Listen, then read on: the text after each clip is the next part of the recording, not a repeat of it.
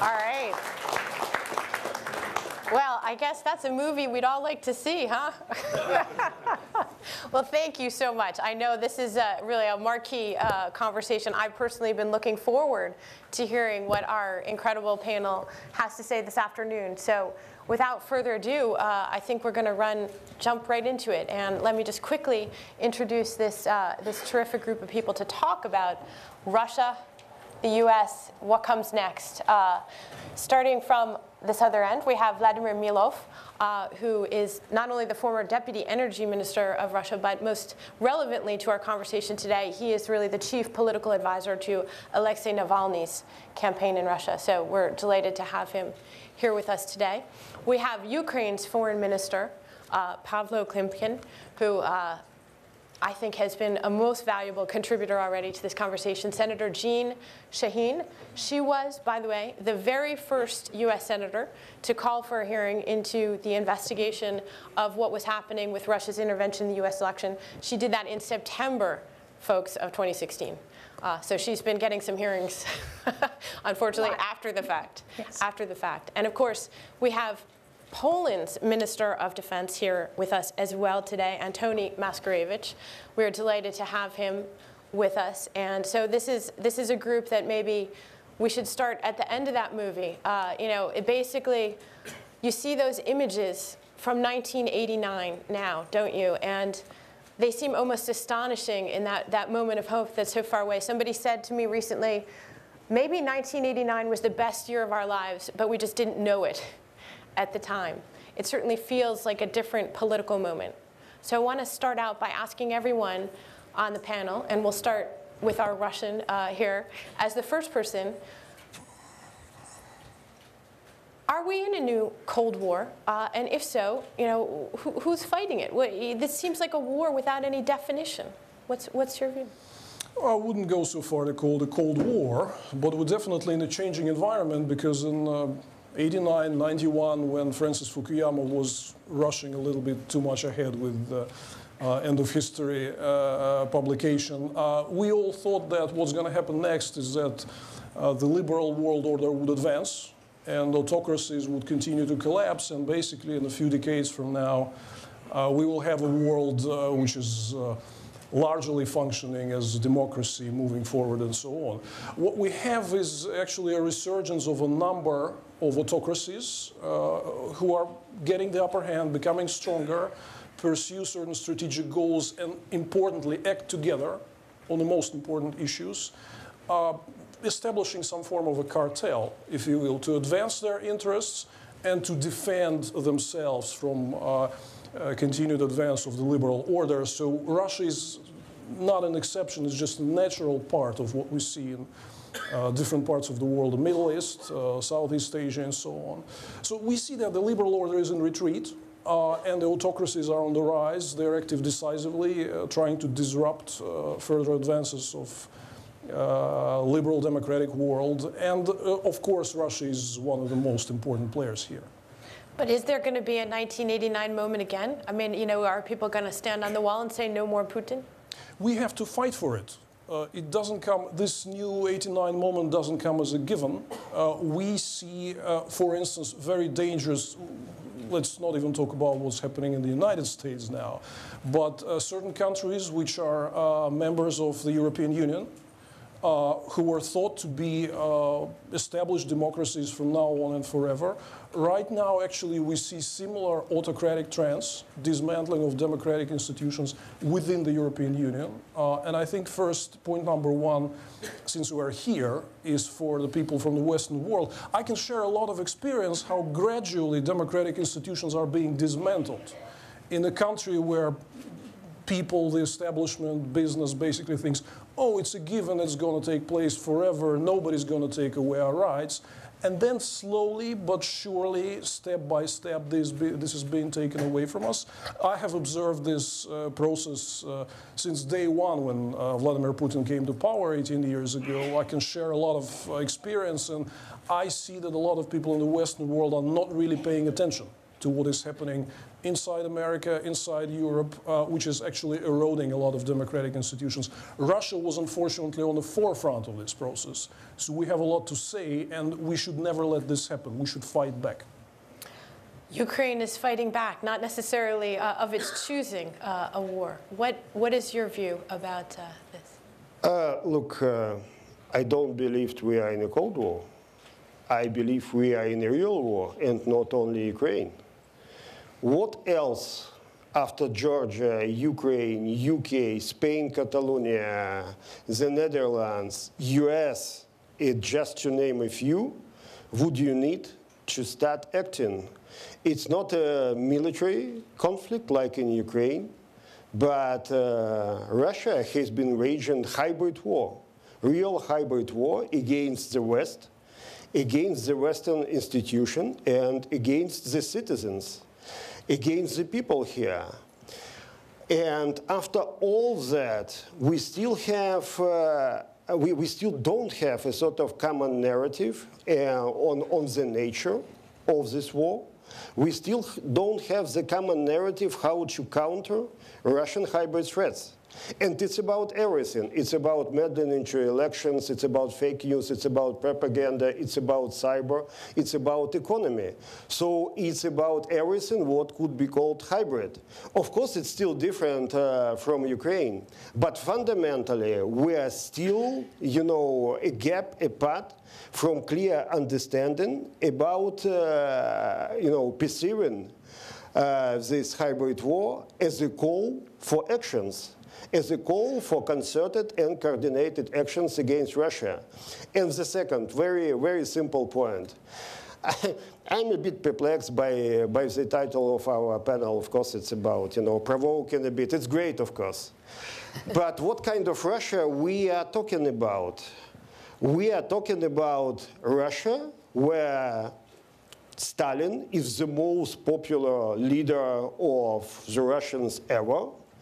We are talking about the country where monuments of Stalin are erected again and the flowers are laid. We are talking about the country that over recent 10 years, we have less and less people who believe that Stalin committed a lot of atrocities. It's now about 30+%. 10 years before, it was 70+. So, and many of my friends from Europe tell me, look, Pavlo, if we turn down the channel of propaganda in Russia, maybe Russia is good again in a year. So my point not. Let's be fair what kind of country we are dealing with. And we all remember, after the Georgian War, Partnership for Modernization, reset, all kind of good things. And where are we now with all this reset and Partnership of Modernization? Nowhere. Okay, Cold War? And if so, is Washington even fighting it? I don't think we're seeing a resurgence of the Cold War, actually. And you know, my issue, and I don't think the US government's issue, is not with the Russian people. It's with Vladimir Putin and the Kremlin and the aggressive actions that they have been taking against the West. And let's be very clear that just as they are engaged in a military buildup, they are engaged, as the minister says, in hybrid warfare that is designed to undermine the faith that people in democracies have in their own governments and institutions. That's clearly what is going on, and they need to pay a price for that. Now, one of the things that has united the American Congress has been concern about what Russia is doing, and we passed our sanctions bill in response to their interference in our elections. And regardless of partisanship around the elections, there is a united front saying that we have got to hold Russia accountable for their efforts to undermine our democracy. And you know, I think that bipartisan effort to be responsive and to try and hold them accountable will continue. Minister Macierewicz, I know you have said recently in an interview that President Putin wants Ukraine and that he needs Ukraine to restore his empire. So I'm guessing you agree that he is at war in some way with the West. Yes, of course, I agree. Excuse me, I will speak in Polish, okay? please.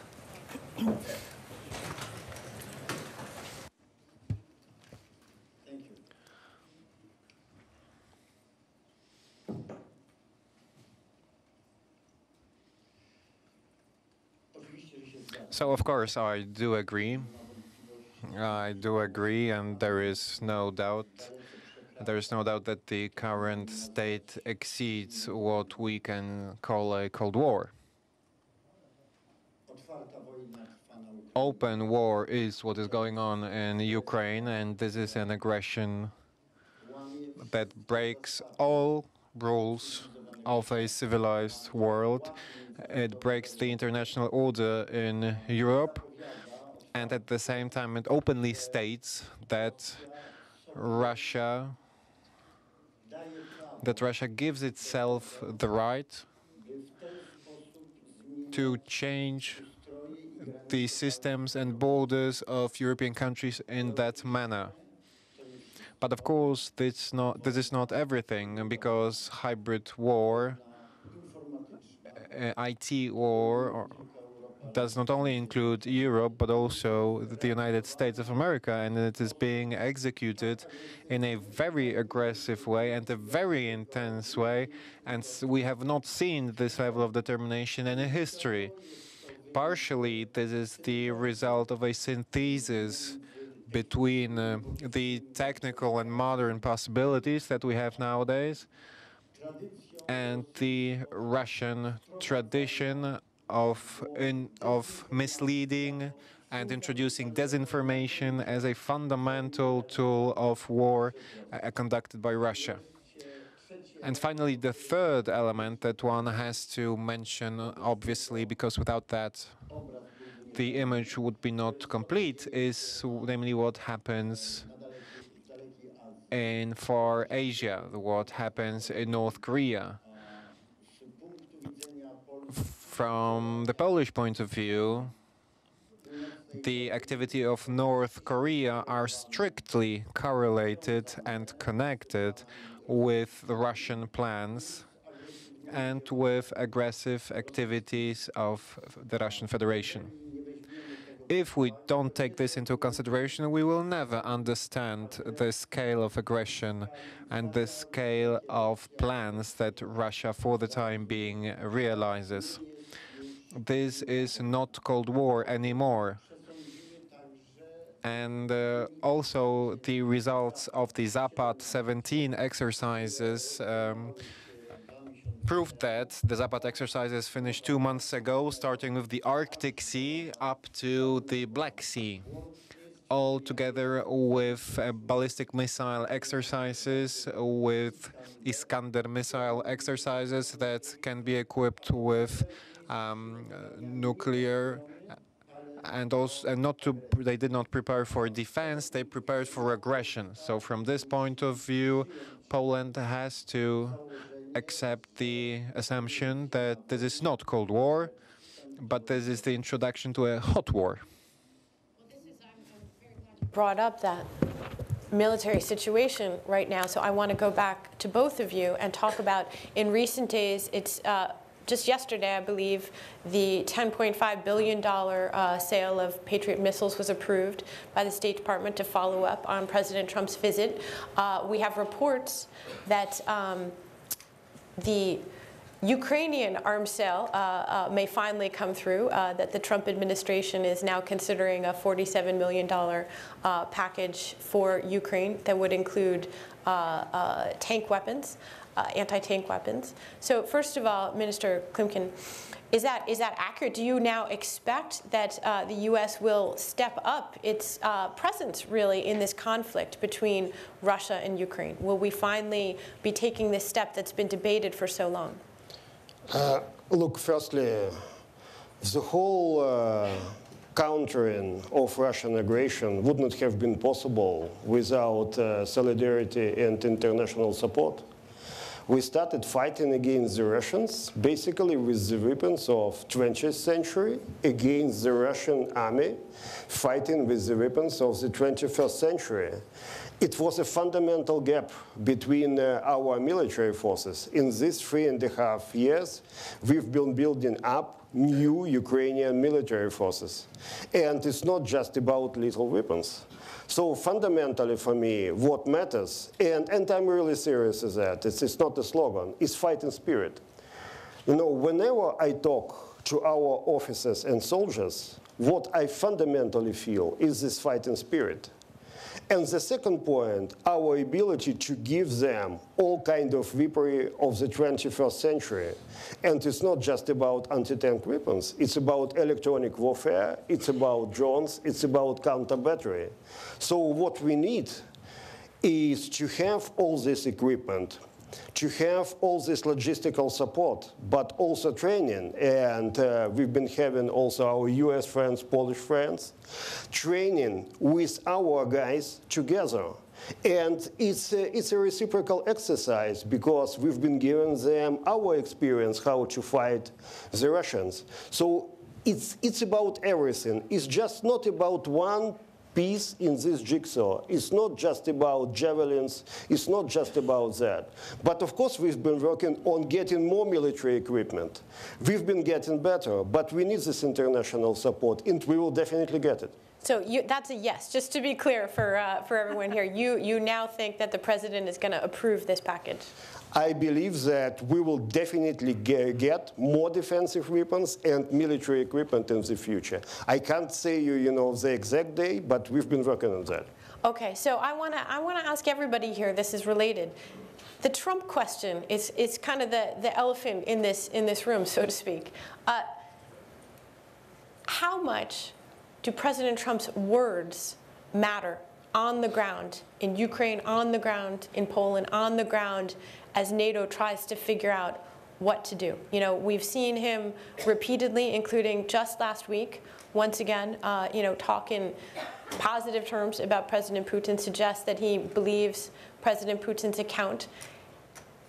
There's a big debate in Washington, and I'm sure around the world, what do we make of those words? So I would love some ground truth from Poland, Washington, Russia, and Ukraine. Ground truth about President Trump and what his words mean. You can start, yes? Okay, I can. Zarówno ja.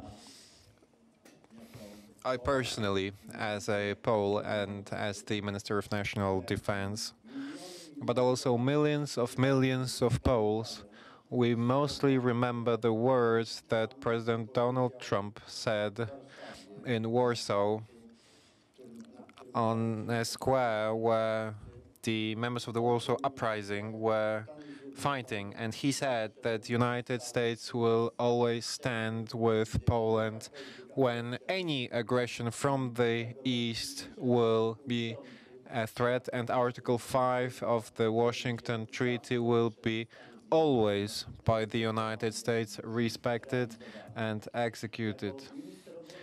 As the Minister of National Defense, I also want to say that never ever a president has supported the deployment of NATO and US troops on the eastern flank, just like the present administration.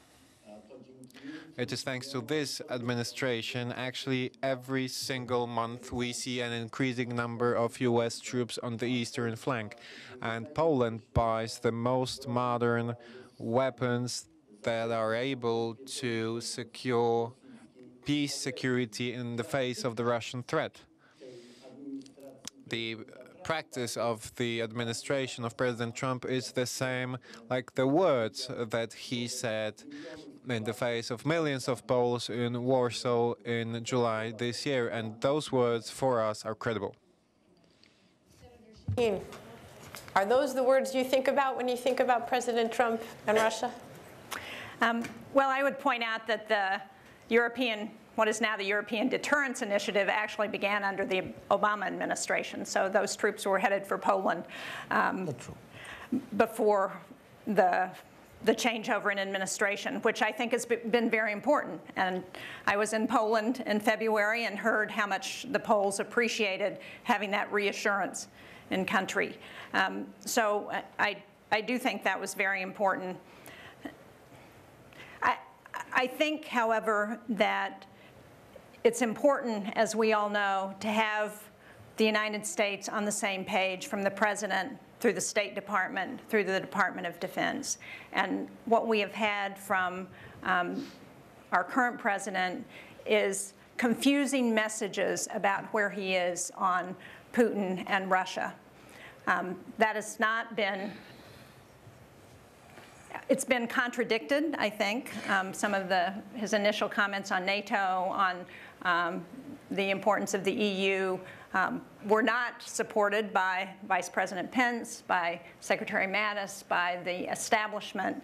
But it sends a confusing message to the world and also to Vladimir Putin about what our real intentions are in a way that could allow for miscalculation from Putin about how we would respond to certain aggression. So I think in that respect, it's not helpful as we look at how we address what's going on in Europe, what's happening in Ukraine, where the United States has been very supportive of Ukraine's independence and very opposed to Russian action in Crimea and in the Donbass. So getting everybody on the same page is very important, and it's a continuing challenge. What does it mean on the ground to have President Trump sending conflicting messages, Minister Klimkin? Yes, when we are fighting in Ukraine, of course we are fighting for us. For our future, how we understand it. And we understand it as European and democratic Ukraine. But at the same time, I believe we are fighting not only for the eastern flank of the transatlantic community, but for the whole transatlantic community itself, as a part of this community. So support for Ukraine is, in a way, absolutely natural. And Ukraine became, in a way, an indispensable ally, not only for US, where we always enjoyed bipartisan support, but for the whole transatlantic world. And I met, answering directly your point, President Trump 3 times, 2 times with the president, once bilaterally.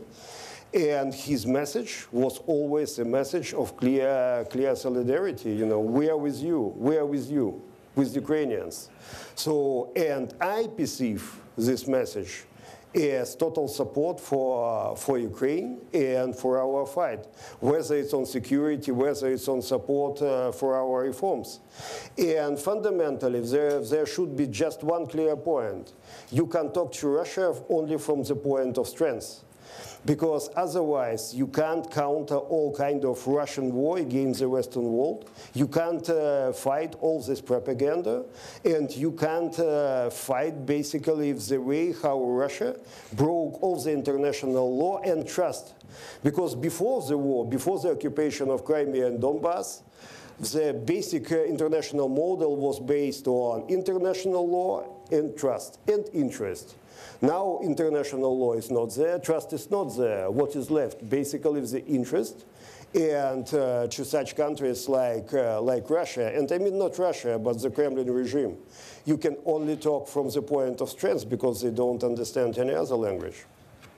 So, Vladimir, how does it play inside of Russia itself? We had a very interesting conversation before we came out here about this question of how much Russians themselves are paying attention to this whole conversation about President Putin and the West. Just let me finish this conversation about Trump, because actually we suffered a terrible blow in the past 12 months. While we are promoting the Western liberal democratic values, we always offer the Western countries as a role model, as an example. How do we build a normal society in Russia? Oh, take a look. There it exists. And in the past 12 months, it became much more difficult, because basically people look at this and say, but they elected essentially the same guy as ours. What's the difference? And particularly when it's far more important at times what President Trump doesn't say and who he is and how he behaves, than certain official statements that he occasionally makes on Ukraine, Poland, Eastern Europe, or whatever. He never, ever said a bad word about Vladimir Putin, who deserves this in the first place. Never, ever. Not a single bad word, neither during his campaign nor during his presidency. Look, Russians probably have a better capability to read behind the lines than most nations in the world, you know. So we clearly understand the message. We clearly understand the message. It is there, right? Not to mention speaking about NATO being obsolete and Europeans not spending enough on defense, and we are forced to spend more to defend you at our expense and stuff like that. This is music to Kremlin ears, and this is actually, in the eyes of a lot of people in Russia who pay attention, this is extremely destructive.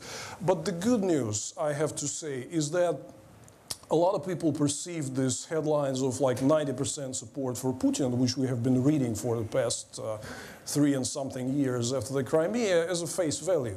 Like everybody loves him and he enjoys universal support in whatever he does. Not exactly so, because, for instance, even the same pollsters which give Putin great support of the Russians, they say that there was a sharp drop in the overall interest in foreign policy, in this whole geopolitical games. There's a very clear demand from people to refocus on the Russian domestic affairs, which are in dire straits. We have the most difficult economic crisis since the collapse of the Soviet Union. But on television, they continue to talk about Ukraine, continue to talk about the European Union, Catalonia, United States, Syria, whatever.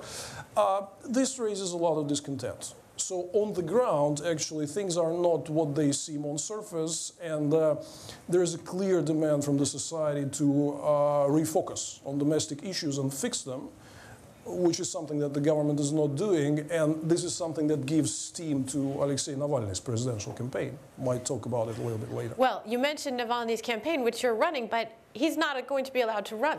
So how is that? That's an open question. That's an open question. This is what Putin wants you to think, that he will never step down from power, he will be forever, and Navalny will never be allowed to run. Both formulas are not true. There is a clear legal pattern forward, how to register Navalny. This law which bans him from running is unconstitutional. As a matter of fact, this law was declared unconstitutional by the Constitutional Court more than a dozen times on different provisions, but still. Reputation of this law is disastrous.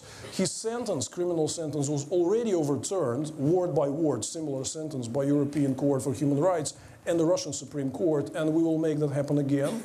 So there is a legal way to get him registered, but we have to fight for it. It's a matter of constant fight.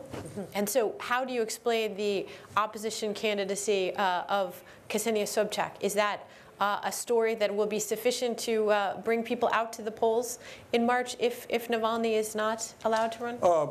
You saw a picture of, like, in some open military conflict, like a helicopter flies and it shoots some false targets. So if somebody fires an anti-aircraft missile, it is more likely to hit the false target than the helicopter itself. This is what Ksenia Sobchak is all about. Okay, Minister Klimkin, I want to make sure we bring in, do you want to have a quick intervention here, sir? Okay, I do want to bring in our audience in just 1 second. Let me ask you quickly. There is a proposal out there, it's not clear how serious yet, for peacekeepers and to make this next step in Ukraine conflict. Is that a serious effort in your view? And is it in President Putin's interest to do something like that and to end the conflict before the election? No, it's just another attempt to do some sort of a camouflage move. Yeah. So it's like Ksenia Sobchak. Is that the Ksenia Sobchak? We already had an experience with Russian proposals on peacekeepers and other frozen conflicts. All of them were disastrous. So never trust this guy who's the president of Russia. Is that your view too? Look.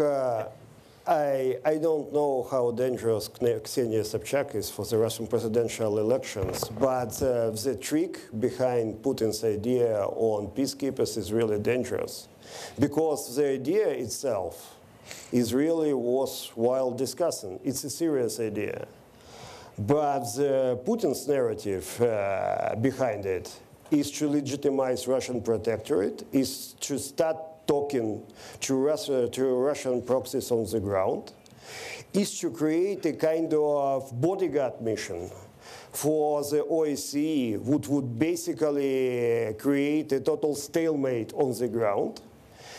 The idea is to put these peacekeepers only along the touchline, which would freeze up the whole situation and create another border. The whole occupied territory would be nowhere.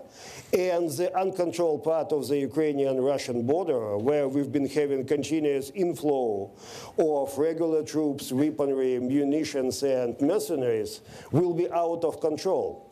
So it's a very dangerous trick in the sense of saying, you want peacekeepers? They're not real peacekeepers, they're quiet bodyguards. But for that, you need basically to freeze up the situation. You need to start talking to our proxies, to our protectorate, because Putin does not care about Donbass at all. The whole idea is about Ukraine. And the idea is to create out of Donbass pretext a sort of federalization of Ukraine, to fragment and to weaken up Ukraine, to create a quasi-federalization with a veto right for the decisions of the central government. So no foreign policy, no economic policy, no defense policy, basically nothing. A kind of, vague area where Russia would be able to steer everything. So peacekeepers are fine in itself, but not along the narrative presented by the Russians. So I see a lot of head nodding, but I know we want to get to our audience as well. So if you have something quickly to add on this point. Let me just real quick say that I applaud Kurt Volker's efforts in this area. I think it's important for us. But what's being proposed by the Russians is a total non-starter. I totally agree with both of you. Absolutnie zgadzam się. Absolutely. It was a very short message. The message was, I agree.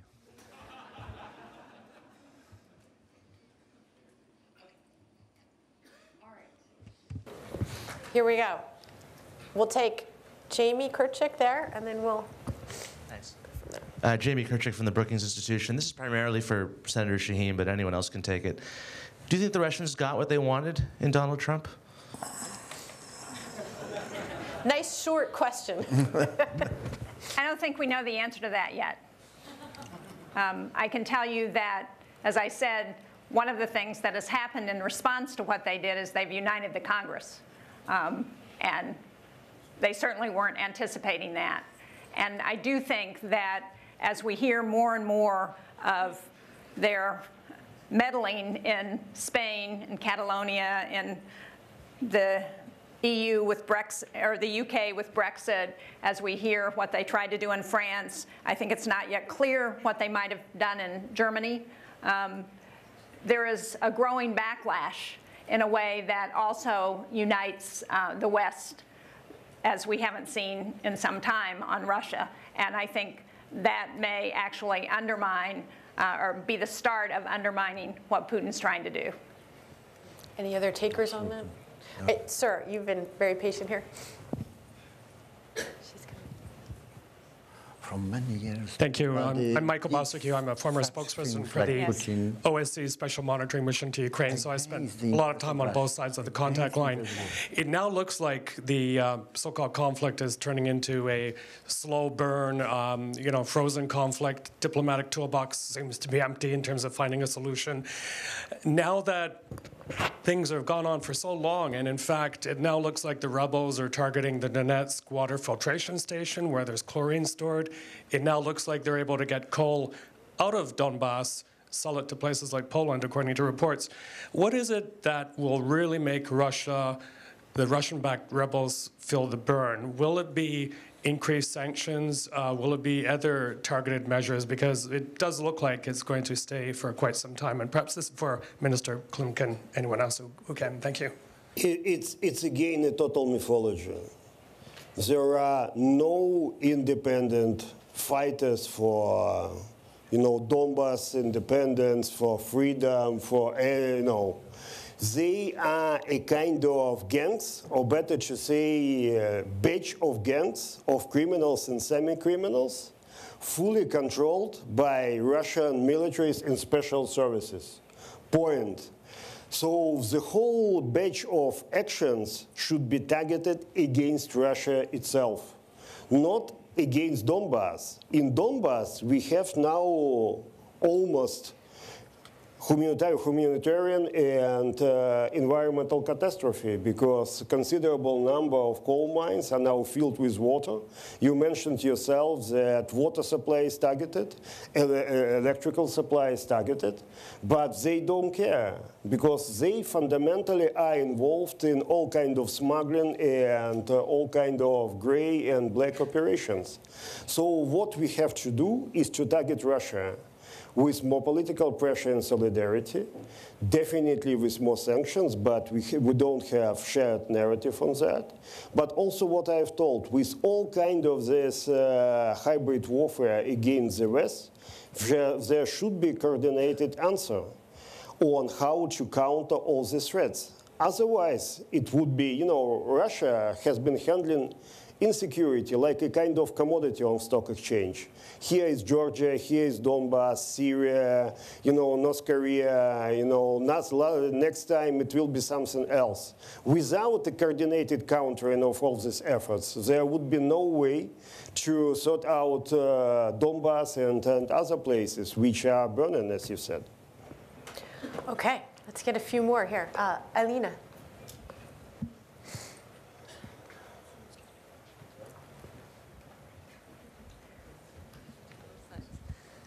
Thank you. Alina Polyakova, Brookings Institution. We haven't talked about sanctions explicitly. I think, Senator Shaheen, you're correct that Russia has become the bipartisan issue in Congress, which was not really expected by the Russians or I think anybody else, frankly. But you know, have sanctions actually had the kinds of policy outcome that was intended vis-a-vis the Russians? The legislation that passed and that President Trump signed, it seems like the White House is basically doing nothing to implement those sanctions. So I'd like to hear your view, Senator, on how the Congress can actually pressure the White House to follow the law, and on the other hand, if sanctions are the only policy tool we actually have at the transatlantic level, and have they had the right outcome that was intended? Well, I think the sanctions have not yet worked in the way we hope them to. I think the administration has been slow to implement those, and Congress needs to hold their feet to the fire to do that, and I think there is a growing awareness in Congress about that. I think in addition to the sanctions, we're seeing a number of actions that were talked about yesterday and earlier today with respect to NATO and what NATO is doing and the positioning of troops in the Baltics, in Poland, on continued support for Ukraine and what's happening there. So I think we have a number of other things that we should be doing and that we are doing to address Russian aggression. The area where I think we have the most to do and where I think we're still developing a coordinated response is in the area of cyber and disinformation. And one of the challenges, and I've been struggling with this, I introduced legislation earlier in the year that would address our Foreign Agents Registration Act, because we've seen RT and Sputnik in the United States spreading disinformation directly from the Kremlin without any warning to American citizens about who's paying for it and whether this information is really accurate. And we've been struggling with that because in a free society where we believe in our constitutional right to free speech, the Russians have been very effective at taking advantage of that. And so we've got to continue to think about how to respond to that and how to address the Russian propaganda, which we did a pretty good job of during the Cold War. As we're talking about the Cold War, we had a whole apparatus to address that, and that's all been dismantled, and so we're really starting again with trying to figure out how best to respond. So much head nodding here, and I think we'll take a couple questions at a time now, given that I see so many hands up still. You, sir, I promised, David Kramer, and you. So these three, okay?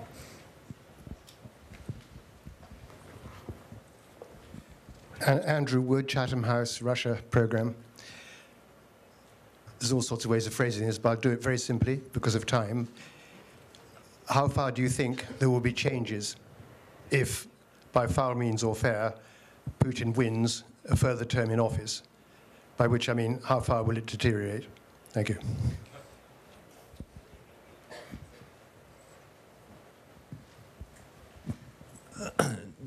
David Kramer, Florida International University. My question is for you, Vladimir. Putin's greatest export, I would argue, is corruption. But in order to export it, we import it in the West.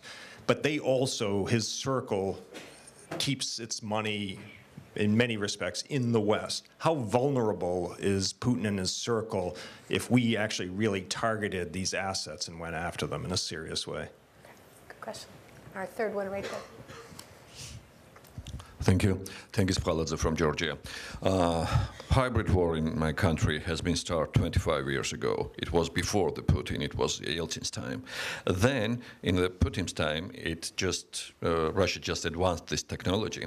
2008, it was direct aggression in Georgia, and it was followed by reset. Reset was followed by Ukraine. And after Ukraine, it still took some time until the West gained this understanding that Russia is a real threat. And today, Russia pays political price for its aggression in Ukraine. Not for Georgia, but it's also good that it start pay for Ukraine. But what I'm really afraid of that tomorrow, if the Kremlin regime is so wise to change his mask and change Putin with more pleasant face, the West still fall in love and start the new flirt with Russia, which will be disaster for our countries. That's why what we are talking about the rapprochement and the post-Putin era. I think we have to take in consideration that security guarantees for the countries are sacrificing for democracy is the crucial. So tell me please if I am wrong. Okay, so do you want to try any of those? Tak, bardzo chętnie dwa zdania. Yes, I would like to say two sentences.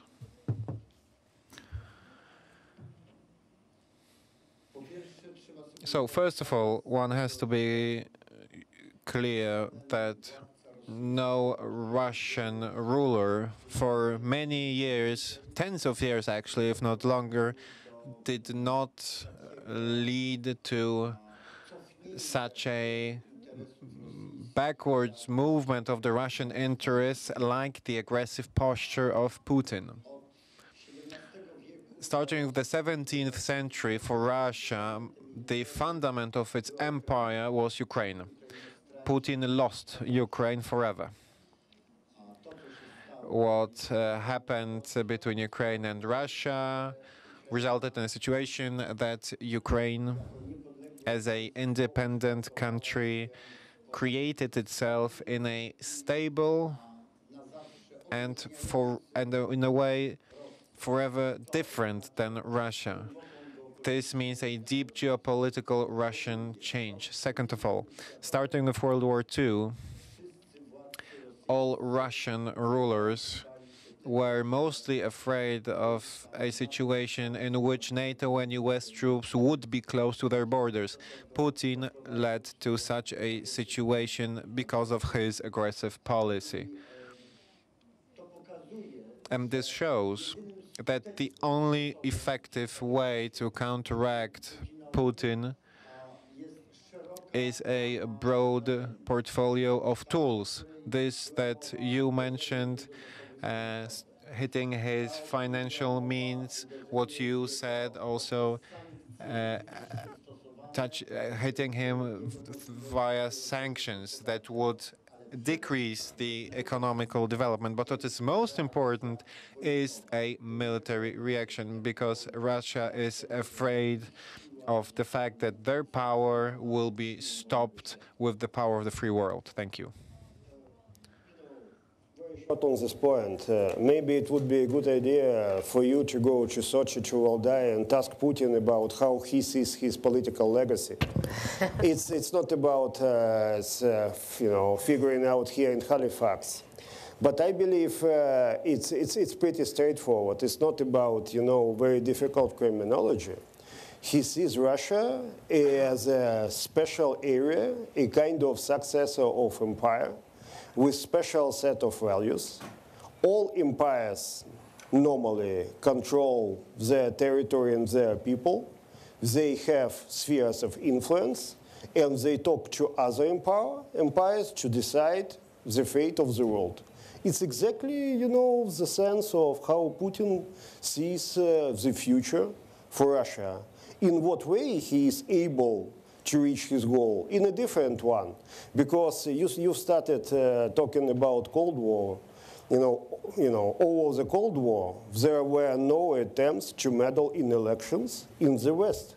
There were no attempts to create propaganda on industrial scale. It was Russian Soviet propaganda, definitely, we all remember it, but completely different one. And there were no attempts to create the whole hybrid warfare. But I believe Russia will be able and willing to go as far as to deliver this point. Empire controlling its territory and people, its sphere of influence in talking to other empires in the world. Very simple, unfortunately. You want to answer David's question, Vladimir? Yes, I would like to touch also on the presidential election thing. I think Putin doesn't have really a good scenario of extending his mandate for another 6 years, because again, since the Crimea annexation, we have been living under a notion that he enjoys like 90% support, how much, you name it, right? But this is all opinion polls. It's a big question whether it's credible or not. So what he needs from this election is a mandate that actually proves that, yes, he got a supremacy and nobody else can compete with him. Already this scenario does not work, because if he allows Navalny into the race, there will be a real contested election and a lot of trouble for him. If he bans Navalny and chooses to run against three elderly gentlemen, toothless, being around for 25 years, plus Ksenia Sobchak, this will be a joke. This will not be serious, and a lot of people, including the establishment, will get it. On the other hand, the movement that I represent is arguably the strongest bottom-up protest movement in a quarter of a century, since '91, essentially. You see that geographically it spreads all over more than 100 cities in Russia, cities that were never on the political map in our country. So we are committed to tearing him down from the pedestal. He may extend his mandate, but there will be a lot of trouble for him, and you probably have seen it in the pictures from Moscow and street rallies, where we have a lot of riot police blocking Tverskaya and thousands of people protesting, regardless that the rally is forbidden, and so his quiet life has ended, despite the fact that he still probably most likely will extend his mandate, but we are committed to actually deprive him of easy living. Now, on David's question, importantly, imports of corruption exist because of demand. Many people become very wealthy by accommodating all these corrupt capitals, not only from Russia. I have been asking myself this question many times. Why is that the West is so concerned about Putin, but is actually not doing anything to target these corrupt capitals that are there? Now, my version is very simple, because this will send a bad signal to all the corrupt folks from these other autocratic regimes. If they came after Russians, they might come after you name it, right? So I think that's the reason why it will indeed be a big trouble, although Putin and his cronies started to relocate capitals to places like, you know, Singapore, Emirates, Hong Kong, whatever. But this will be indeed a blow, but I don't see it likely taking place because of the reason I just mentioned. All right, Senator Shaheen, I think we're about to get the hook. And final question from Julia Yaffe, if we have 30 seconds. I just wanted to add to that. I think it's not just that. And I think you're right, David. We need to take a look at that, shutting down that money that's being laundered through legitimate firms and institutions in the United States and the West. But one of the problems is there are too many people making a lot of money that way, and that's one of the challenges with addressing it. Okay, final question, and then we'll get our panelists for a final lightning round, or we'll get in trouble. Hi, Julia Yaffe from The Atlantic. Thank you for this excellent panel. This is a question for the Polish minister, Mr. Macierewicz. Do you have any comment on the Polish march that we saw, or the big rosary event to kind of, pray the Muslim migrants away from Poland. To what extent do things like this fit into the European project, and to what extent do they play into Vladimir Putin's propaganda about resurgent kind of nationalism that almost flirts with neo-Nazism? Thank you. Bardzo się cieszę, że I'm very pleased that you highlighted this Putin element in the paroles. Yes, this was Russian provocation, as you know. Out of 60,000 great Polish patriots that showed their pride due to regaining independence, in this march, it was Putin, I agree with you when it comes to the Putin direction. In this march were put a couple of people who held banners with mottos that were never said, because in Poland you never found paroles that, for example, white power is to rule in Poland. This is absurd. This is a way of thinking that never ever was present in Poland. But in Russia, around Putin, such paroles were really present. And of course, it is clear that everyone in Poland condemned this unanimously, because this was Russian provocation aiming at a depreciation of the Polish patriotism in the eyes of the West, luckily unsuccessfully. Thank you. Well, I think we're going to end it on the note of Poland instead of Russia. But I want to thank you, Minister. I want to thank you, Minister, Senator, Vladimir Milov, and all these fantastic questions. Thank you very much. Great job. Please join us for coffee and exhibits in the foyer. The program will resume promptly.